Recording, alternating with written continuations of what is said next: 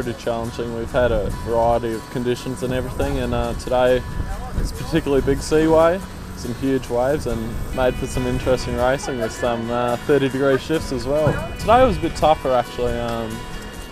Had some good starts, but just couldn't find any speed or upwind or down, so had a tougher day, but it's still okay.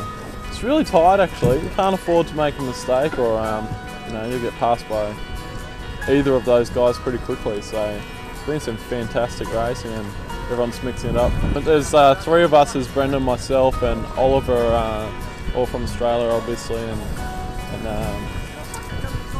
we all train together and race together. And I don't think anyone sees someone as the person to beat, to be honest. Still 2.5 years away from the Olympics, so it's a long time to go.